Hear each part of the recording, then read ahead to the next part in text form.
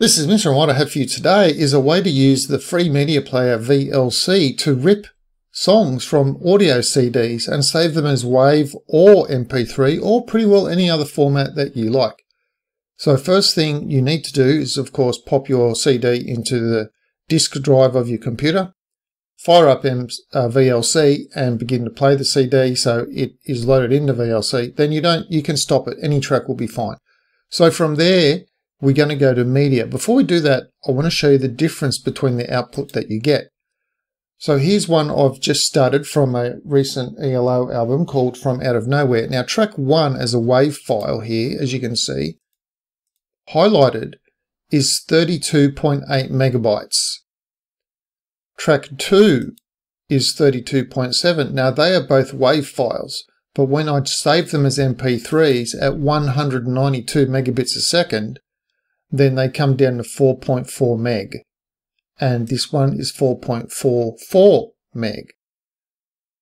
Track number 3, 4.26 meg. So as you can see, and that's at 192. So it's almost 10 times less the size by going to an MP3 format. Okay, so it should be the default option will be WAV, is most likely going to be on yours, and you need to change that. So go to media up the top, then come down to convert save, then go to disk and choose audio CD. Now it's not going to matter too much if you don't have the more options option showing, like if you don't have that checked or not, it's not going to matter anything because you're not going to change anything here.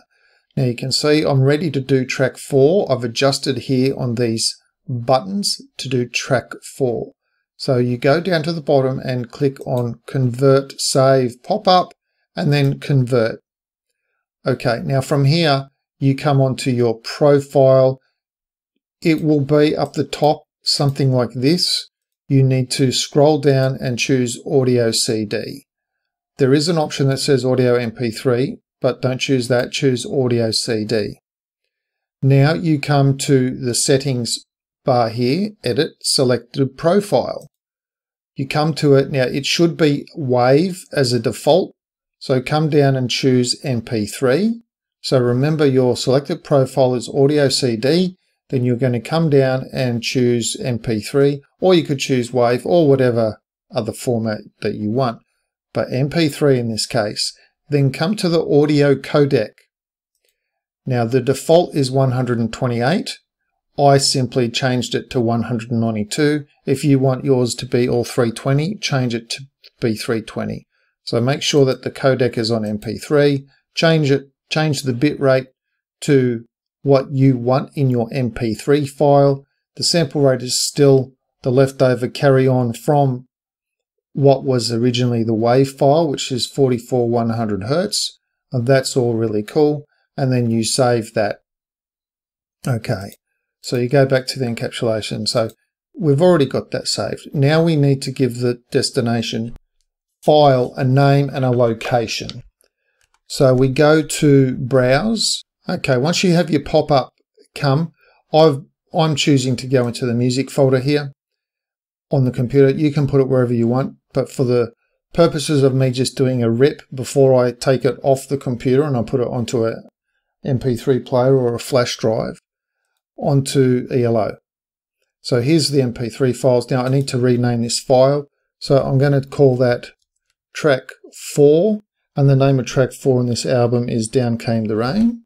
So we go Down Came the Rain. Simple. Double checking it is an MP3 and simply press save. So that is where the destination is going to go now, and then you press start. Now, as you can see at the bottom, you see this is processing along the bottom timeline. It's a 3-minute 29 track in length. And this is how quick it takes to rip a single song from a CD using VLC. We'll do track 5 as well to show you that process again. So that's it. As you can see, track 4, Down Came the Rain. There it is, 3 minutes 29. So now we come back, we'll go to media, convert, disk is what we want, convert, save. Now we've already done the profile, so we don't have to do it again. We just need to choose where it goes. So here in the ELO folder is where I want to put it. So again, I'll write track 5 just for the sake of example. Track 5, and track 5 is called Losing You. Simple as that. Click save, start, and there's track 5 coming. Quick, it takes about 30 seconds to do, not very long at all, and for a CD that might have, say, 10 tracks on it or 12 tracks on it, is probably going to take you less than 5 minutes to do it this way. If you used an auto ripper, you still need to type in the track names and things like that. So you're not really benefiting by downloading something extra just to do this one task. But sometimes you might only want to rip off one song out of a CD and not the entire album also. So there you go.